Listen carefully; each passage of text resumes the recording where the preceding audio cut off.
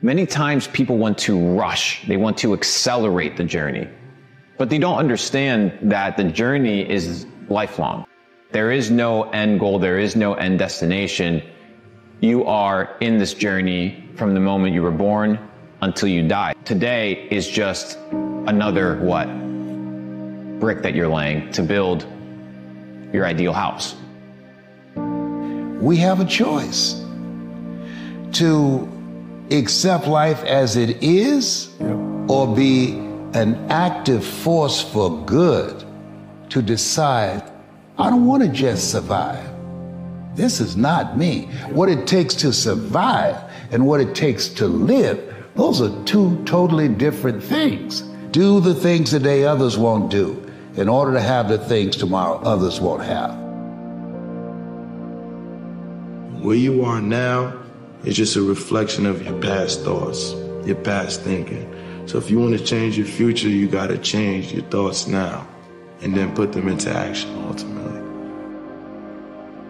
You have to go through the fire first. You have to experience the full fall into complete self-loathing in order to come around to something like the forgiving of oneself. It's when you skip responsibility, when you use a substitute emotion like guilt, which is of no use to anyone. But if you feel the real thing, which is shame, hatred, humiliation, and self-loathing, that is the door. And if you get through that, then you can forgive yourself. You can never lose faith. That's the key. You have to believe in something that you can't see. You have to believe when you don't see no way how. You have to stop. You have to stop giving in to every little short-term impulse that enters your brain. You have to stop giving in to whatever feels good in the moment. You are going down an empty road. And the further you go down that road, the more you try to satisfy that appetite, the appetite just grows. It can never be satisfied. So long as you try to satisfy your carnal desires and your short-term impulses, you are going to live a life of suffering. But if you choose to suffer up front, you pay in full now, you are going to become somebody that you are proud of. You are going to become somebody that you respect. And that feeling is so much more satisfying and so much longer lasting than any other form of cheap dopamine that you're chasing after. Walk away from that path now because it is leading you absolutely nowhere. Your back is against the wall.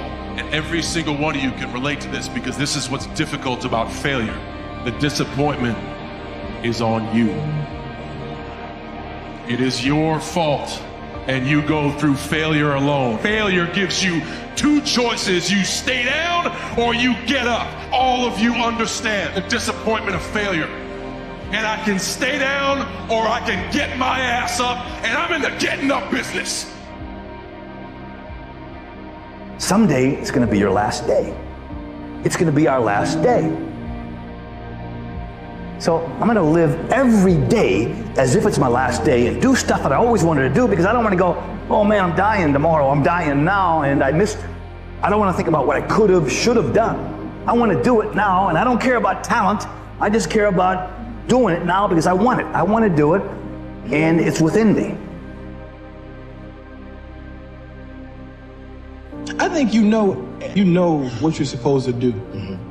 Deep down inside, I think everybody does. And a lot of people just don't go after it, you know? Like most people start out, they say, I want to be a this, but I'm going to get that to make sure I have something to fall back on. Yeah. And what you're doing is you're setting yourself up for failure because you're going, there's a possibility that I'm going to fall back.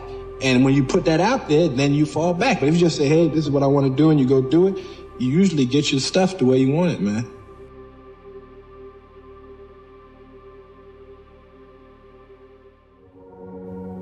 You know, courage doesn't always roar. Sometimes it's the quiet voice at the end of the day whispering, I will try again tomorrow.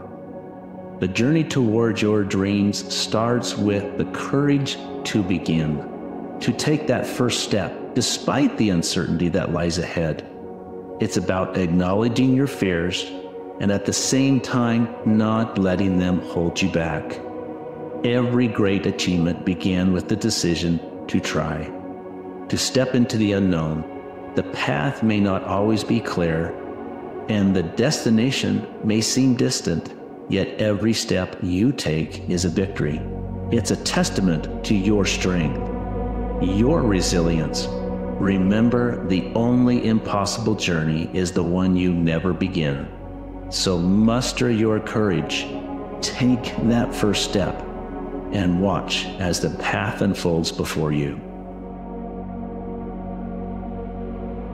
It's okay to be a little lost. It's okay to not know. It's okay to be a little bit confused. It is okay.